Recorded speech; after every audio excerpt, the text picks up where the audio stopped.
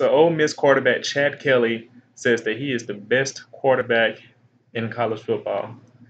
I'm sorry, Mr. Kelly, but I will have to let you know that being an Alabama fan and watching Deshaun Watson play in the national championship last year, I will definitely have to say that he is the best quarterback in college football.